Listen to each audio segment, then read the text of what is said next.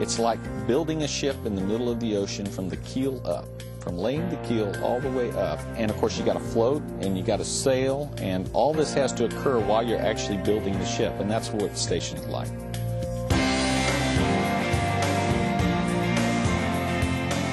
If you're building the International Space Station in as unforgiving a place as Earth orbit, you do things in a certain order for good reason.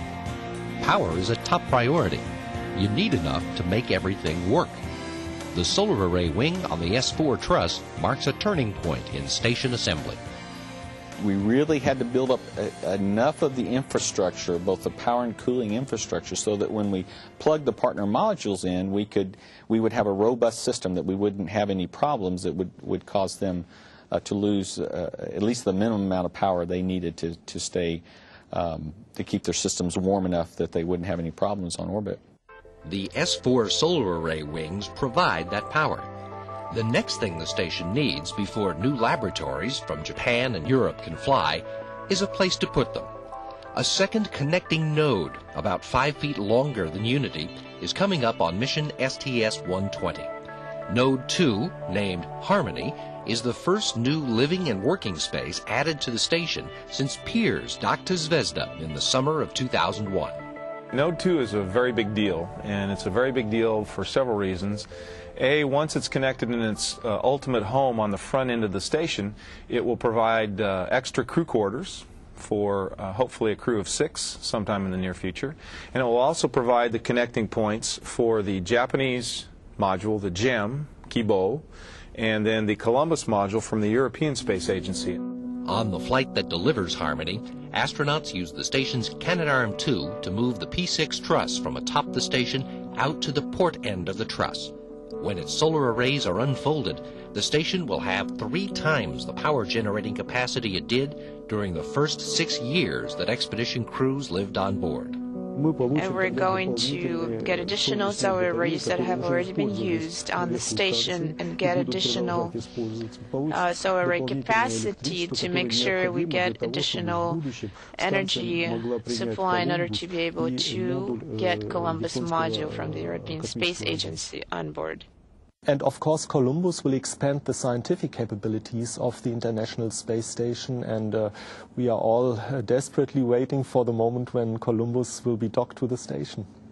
The European Laboratory Module, 22.5 feet long, more than 14.5 feet in diameter, will be delivered to the starboard side of Node 2 on shuttle mission STS-122.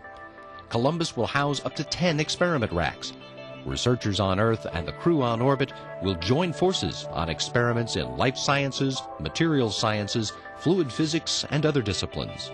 In future, there will be more of my colleagues from the European Space Agency, from the Japanese Space Agency, and also from the Canadian Space Agency, which will be part of long-term crews. And I think all of the agencies that are involved in the ISS program are looking forward to the moment when we really can utilize the station for its originally designed purpose to act as a multifunctional research laboratory. The ISS laboratory inventory expands again on the next shuttle flight, when a pressurized logistics module with the Japan Aerospace Exploration Agency science facility is delivered. 2 later shuttle missions deliver a 36-foot-long pressurized laboratory module and dock it to the port side of Node 2, reposition the logistics module, install 2 robotic arms, and plug in 2 platforms for experiments that are to be continuously exposed to the low Earth orbit environment.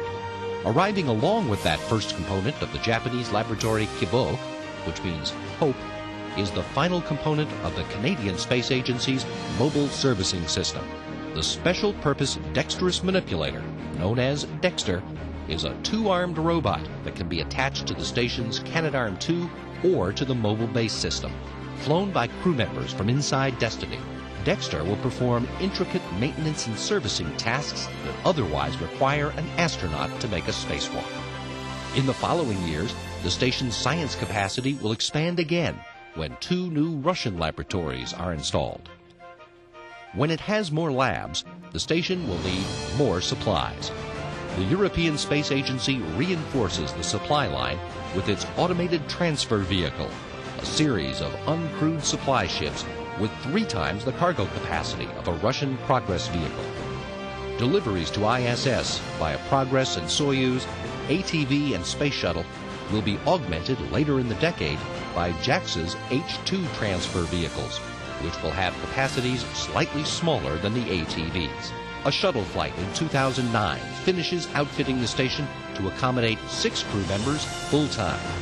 And a year after that, the last thing that we're going to put, like the cherry on top, we're going to put the Node 3 on there, which will largely be much of the regenerative ECLSS capability will live in there, as well as crew habitation capability will be distributed between Node 3 and Node 2.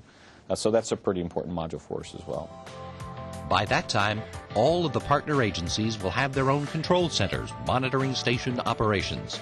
NASA's Flight Control Room at the Johnson Space Center in Houston, and Payload Control Center at the Marshall Space Flight Center in Huntsville, Alabama. The Russian Mission Control Center in the Moscow suburb of Koryolov. CSA's Mobile Servicing System Operations Complex in Saint-Hubert near Montreal. ESA's Columbus Control Center outside Munich to monitor science operations in Columbus.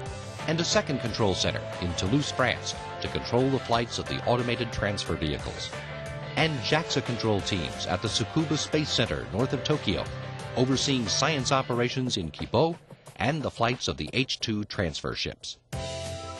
Although the space shuttles will be retired by 2010, the International Space Station will be the destination for the first flights of the next generation American spaceship, Orion. The vehicle that will take us back to the moon and then to Mars will be part of the international effort to use ISS to learn how to achieve our vision of space exploration. The contribution of ISS is an important one because, really from a long duration standpoint, we need to understand again what the human physiology reaction to those kinds of things is and what kind of countermeasures we can invoke in order to mitigate the deleterious effects of those long duration stays in orbit. And it's very important that not just the partners in terms of our agencies to be excited about this. We need the world to wrap their arms around the International Space Station, realize it's there, realize what it can do, and energize us all to make this next step into exploration.